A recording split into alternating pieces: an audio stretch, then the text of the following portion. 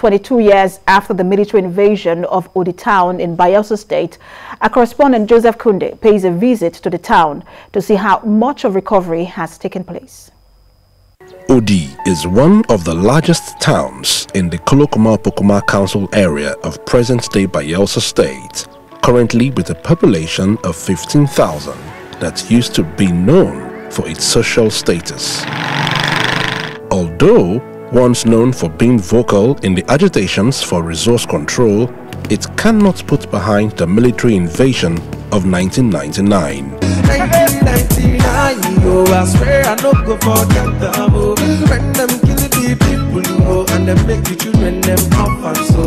Before the massacre, 12 policemen were murdered by a gang near Odi, 7 on the 4th and the remainder in the following days.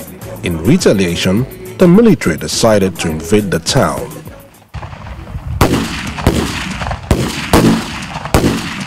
Prior to this invasion, I was invited by the then Commissioner of Police. I went there and he told me that my youths were holding 12 of his policemen captive. And so he needed me to release them. And so I went to take the policeman to Odi and I saw the youths. Well armed, very angry. Unfortunately, somehow, the policemen were killed. And of course, the understanding was that it was not just Odi people, because then when we came on board, there was a place called Black Market in Bayelsa State. So when those people were dislodged, they all went to Odi and caused this havoc. It was not Odi people per se.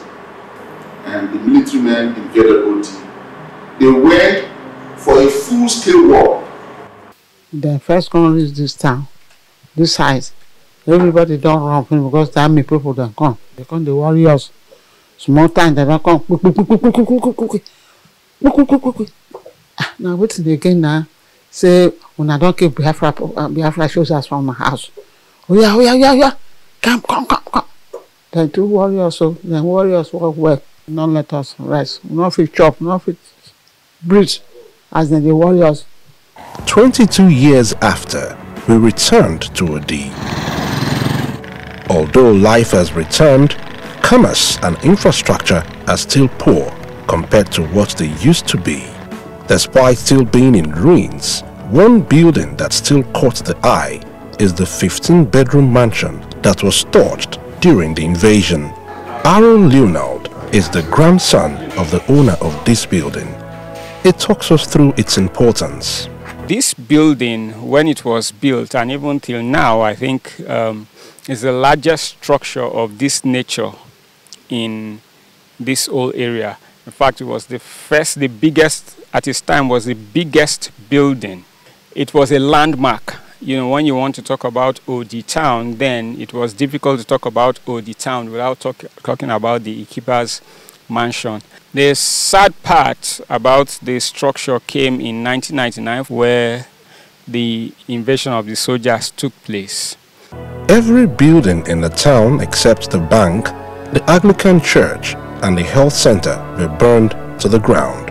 That's why all them burn finished from here to burn finish. We can't reach this time. Bill I said, nah, a person not there for the time. The people who died, there plenty, but I not go fit remember them again because that time I did young. I did for young. Not because I don't hold like this. I was told that canisters were thrown in to burn the place and it didn't burn up. And they came in, gathered all the furniture together and burnt everything. So you can imagine the kind of fissures, the kind of furniture that was there, the kind of antiques, because being someone who is in the Marines and his children were also in the military, this was like where they kept most of the things. So this was like a family museum, if you want to call it that. So you can imagine everything burnt. A wide range of estimates has been given for the number of civilians killed.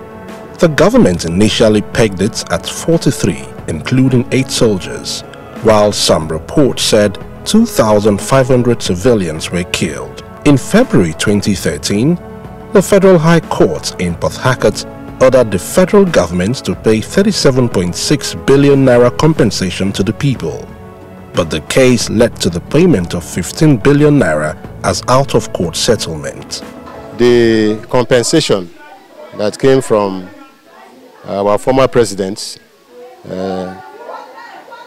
Goodluck Jonathan, he actually tried in terms of what was provided financially.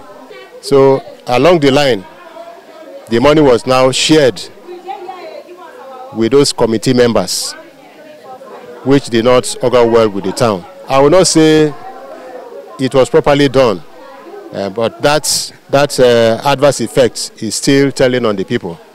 What needs to be done now is for everyone to forgive each other, for OD people to forgive, put on a new start afresh, forgive everyone, and let's come together, government, OD people come together, and let's see how we can rebuild this town and bring back the lost glory and restore OD back.